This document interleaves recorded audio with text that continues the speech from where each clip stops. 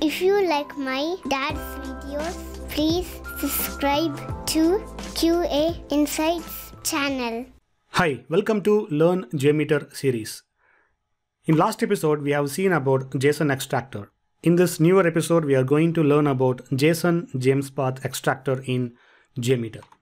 Before we begin, in yesterday's video, I have got a question from Mohan. Hi Naveen, can you suggest me how to extract the last value from the set of results if we have multiple result sets? So that's a good question. Thanks Mohan for asking. So today we are going to see how to retrieve the last value. Before that, let us quickly go through what is JMESPath Extractor and how it will be very helpful in your extraction. So this JSON JMESPath Extractor is a type of post-processor element in JMeter.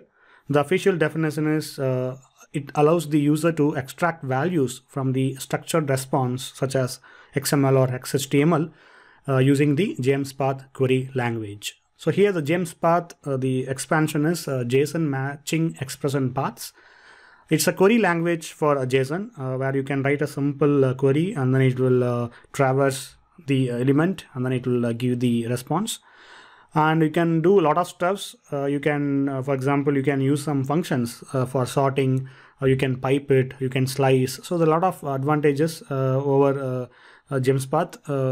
So if you want to learn more about the syntaxes and expressions, you can always go to jmespath.org. So they have multiple implementation. They have implementation for Python, .NET, Java, JavaScript, etc. So based on your convenient, you can use this in your project. But JMeter, in JMeter you can write the expression. So JMeter has a built-in tester, or you can use the JMESPath online evaluation tool. The only one drawback here in JMeter is you can write only one expression at a time. So if you want to write multiple expressions, you have to use multiple post processor. So that's the only thing you have to keep in mind. So this is how it looks. It's very similar to JSON Extractor. So you have the apply to field where you can apply, and you have to give a name, and you have to write an expression. Then you have to mention which occurrence you want to extract. So 0 for random, -1 for everything, and n is for the nth occurrence. And you have to mention the default values. So if there is no match found, then it will send you the default values in the subsequent request. So it's pretty simple, pretty straightforward. And as I mentioned, it has the inbuilt testing tool in the view results tree. So you have to just change the type of the view. Just select JSON JMESPath tester and write the expression and click on test, and then it will display the result. And now we will see a quick demo. Before that, let us see the yesterday's question from Mohan about the extracting the last value. So here to demonstrate, I am going to take so this is JSONpath.com, and this is the sample input, and this is the evaluation results, as you know. And here as you see the phone numbers, there are two items basically. One is the type and the number, again, which has the two entries, the home number, and the one is the iPhone number. So assume that I want to extract the last type, which is the home number. So how do I write the JSON path? So basically you have to use the recursive function here, the syntax. So you have to enter dot dot. So dollar is the root, and dot dot and the element, the key value. So here the key value is the phone numbers. So which will extract the two entries, the type iPhone and the type phone, home. And here let us assume I want to extract the first one. So what we can do is we can mention 0. So 0 means the first element. So which of course it will return the iPhone. And if you want to return the last one, you can, if you know the number basically, then you can go with the number. But we don't know the number. So right now we know the JSON document which has only the two types of phone numbers. But what if in future we have 4 or 5 or 100? So we do not know. So at this point of time, we cannot hard code the number. So we have to go to the last element. So that is where that slicing comes into picture, the syntax. So here, if you enter -1, to 0.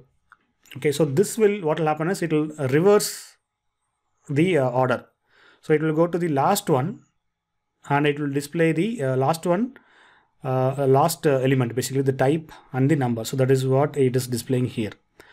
And if you want to get the number, exact number, what you can do, you can enter dot here and number. So this will reach the last phone number in your JSON document.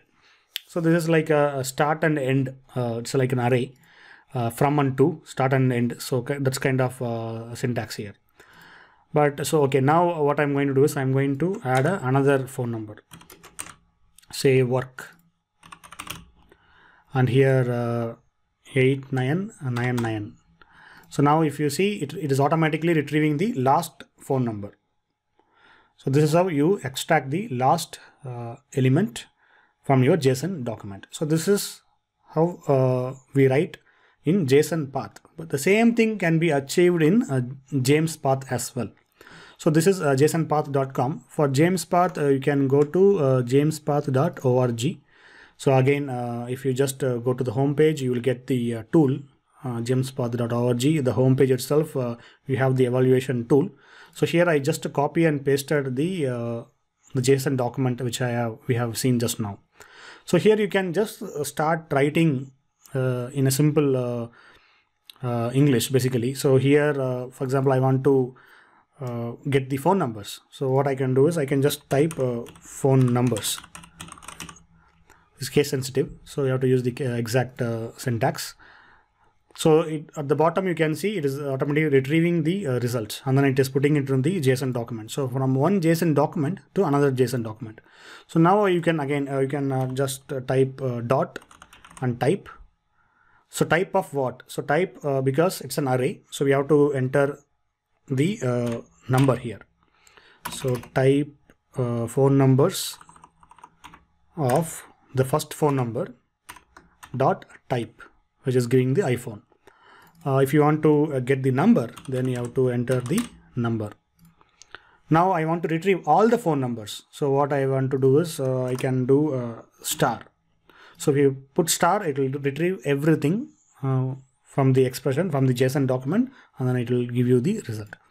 So JMeSpath has a lot of additional features, like you can write, you can sort it out, you can do some mathematical expressions like greater than or less than. You can write your own expressions. So if you go to this tutorial or examples, you will get a lot of syntaxes. So it is very powerful than the JSON path. Okay, now let us just copy this. Okay, copy this same syntax, and then let us use it in the JMeSpath extractor. So I already created the JMeSpath extractor. Let me delete it. And so this is the JSON extractor for the last four number. So let me disable this. And so here I'm using dummy sampler. So in the dummy sampler response data, I'm just pasted the JSON document. You can use your own document or you can use the sample one. And to add the JMeSpath JSON extractor, just right click on the dummy sampler and go to add post processor and select the JSON JMeSpath extractor. And here, like every extractor, you have to give a name. Say extract phone numbers. And in the JMeSpath, I'm going to copy this and I'm going to paste it here. And match number is 1 and the default value is not found. So now this will display, this will extract all the phone numbers. So let me run this. So here in the debug sampler, you can see the extract phone numbers is 2. So the total match found is 2, and it is extracting the phone numbers. So it should be -1 here, so that it will extract everything. Okay, so now you can see extract phone numbers underscore 1, the first one, and the phone number 2 is the second one. So here you can write some piping as well. So piping, so here I want to say I want to sort the numbers, phone numbers. So what I can do is I can put a pipe symbol and sort like this. So this will sort your phone numbers. Okay, right now I have a type iPhone and type home. So let us sort the type. So here if you sort the type, it is going home and iPhone. So you can use this sort symbol. So you can copy this and then you can use it in your JMeSPath expression. So here you can, it will work actually. So here if you enter the JMeSPath expression in the JMeSPath tester, and if you enter, you can see the result 0, result 1 is home and iPhone. So you can do a lot of steps. You can do sorting, you can do some expression greater than or less than. So you can do mathematical steps also. So it is very powerful.